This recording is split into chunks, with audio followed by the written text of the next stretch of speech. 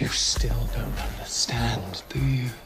When I read a script the first time, I have a pretty clear vision of the thematics and the story. That's awesome. I really like the way that's flowing. I've known Paul for 4 years, and Paul has directed 5 episodes of The Vampire Diaries beautifully. And I had the pleasure of directing him in a Originals crossover episode, and we were talking about directing. I talked to a bunch of people who had worked with him, and they were all highly complimentary of him. Can we do like a market? Can we do a market? Yeah. Paul knows this mythology because of obviously The Vampire Diaries. He's been through this kind of stuff before, and he understands that the vampires have certain powers and the Shadowhunters have certain abilities. That there are rules in place within this world that you have to follow.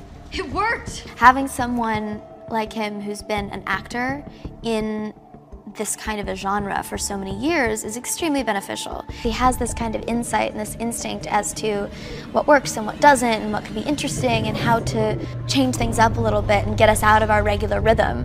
As an actor, whenever I am directing, it's funny, I do the opposite of what people would think I would do, which is get cerebral or analytical. I understand that acting is a very personal experience, and I think that it's important for actors to bring their own intuitive and instinctive drive to a character. He gave us a little bit of freedom to interact as we know each other. Trust me, I know the damage secrets can cause more than anyone. And was able to spot things that maybe weren't going well, and he spoke very clearly with us and gave very clear direction. I do like your idea of like, oh, Dad, blah, blah, blah, blah, blah. It's important to trust actors, and I think I appreciate it when directors trust me, so I always try to trust actors.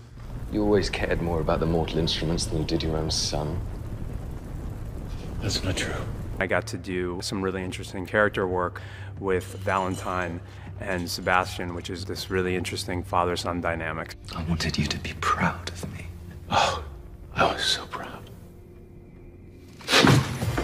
I get to be inventive visually and create a world that is a big, iconic world in the book series. Welcome to Idris. And I think it's going to be a really great episode. It's cinematic, in my opinion, and I'm excited for fans to see what we've created.